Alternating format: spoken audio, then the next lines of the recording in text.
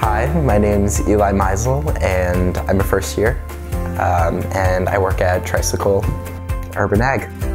Funny story, my dad used to run the Bonner program. He was the president for 20 years, and I definitely feel like I've seen other experiences with Bonner through my dad and his position, but also my experience is completely different from what I saw all of the Bonners doing when I was younger, because I just saw them get together at the weekly meetings and I kind of just saw that dynamic. I never saw the actual service component.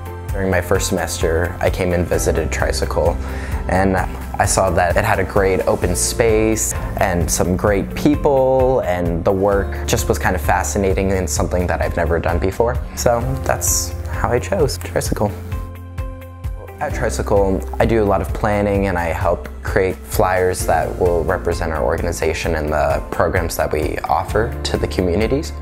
Currently, I'm working on planning a party on one of the farms that we have. It's called the Down at the Farm Party. I'm helping set up food trucks, decorations. I'm trying to get the Virginia's for Lovers sign, so I'm just kind of helping out with the logistics and that sort of thing. In the future, I'll be helping out with donors and inputting donor contributions that go towards Tricycle into a special computer program.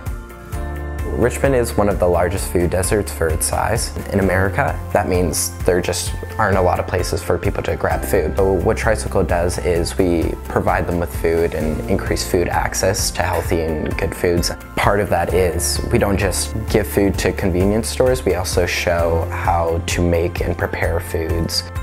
At the University of Richmond, I am studying biochemistry with a minor in Chinese. And although urban agriculture may not seem like it has a direct relation to biochemistry, obesity is a huge problem in America. And so access to healthy foods is a really good way to decrease the obesity and diabetes and help promote healthy eating.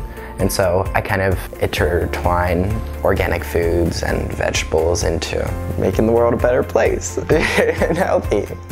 I hope for the Bonner future that we continue to take in students who are interested in social justice and contributing to society and doing something greater than just themselves.